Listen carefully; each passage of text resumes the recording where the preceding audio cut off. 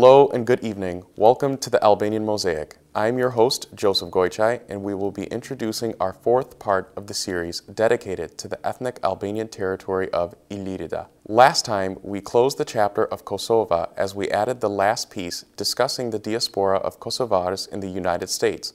And this week, we will take a look into the brief background history of Ilirida. Today's ethnic Albanians from Macedonia are believed by scholars to be the descendants of the Illyrians, officially recorded in 2000 BC, and were an Indo-European population that evolved from the Stone Age, who spanned throughout the Balkans from modern-day Slovenia into parts of Greece.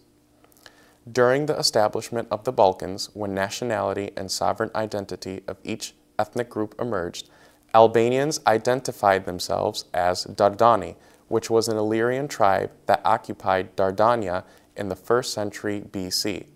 This is the ancient name of present-day Kosovo and parts of Macedonia, which was then occupied by the Roman Empire in 6 AD and then the Byzantine Empire that same year. The ancient cities of Ulpiana and Skupi, now known today as Shkupi, fell under the realm of Dardani during the Byzantine Empire. During the Slavic migration of 4 AD, the Slavs settled in the Balkans and began a campaign to take the lands of the Illyrians, including Dardani. As the Ottoman Empire was on the rise in a war to convert the Balkans into Islam, both Albanians and Slavs defended their territories against Islam during the First Balkan Wars.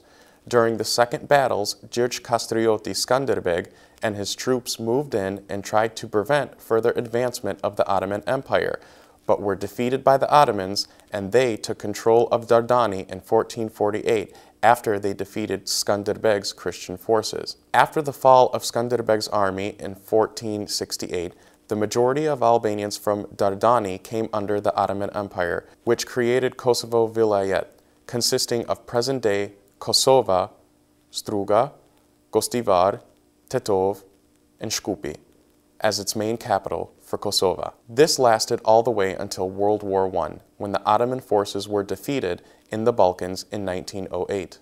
When Albanians declared independence from the Ottoman Empire in 1912, Kosovo, along with Shkupi, were included in their territory. However, under harsh criticism and boycott, the Kingdom of Yugoslavia was then awarded Kosovo, Tetov, and Shkupi, now dubbed Vardar, Macedonia, under the Treaty of London in 1913. When World War II started, Italy occupied Albania in 1939 and reclaimed all of the ethnic Albanian lands into one territory in the Balkans under Albania.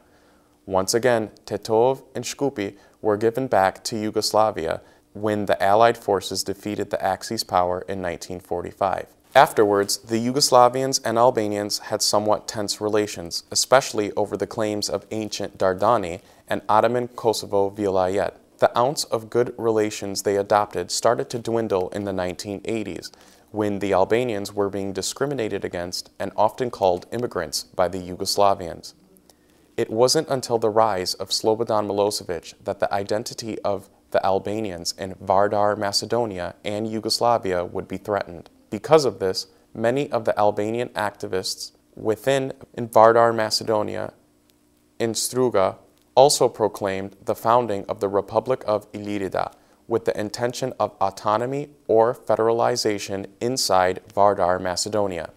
The declaration had only symbolic meaning, and the idea of an autonomous state of Ilirida was not officially accepted by the ethnic Albanian politicians nor the Macedonians. During the course of beginnings of ethnic cleansing in Kosovo in the late 90s, Macedonia tried to remove all of their ethnic Albanians from the province of Ilirida by first sacking jobs that were predominantly held by Albanians, such as cafe workers, merchants, and teachers, which left many of the Albanians from Macedonia jobless and homeless. During the NATO bombing campaign of Yugoslavia, the United States ordered Macedonia to open its borders to more than 400,000 Kosovar Albanians, who were expelled from the region seeking refuge in their country. Macedonia agreed to the border openings, however, had reservations on how the move would affect their country in the long run. On August 13, 2001, the leaders of the Macedonian parties signed the Ohrid Agreement,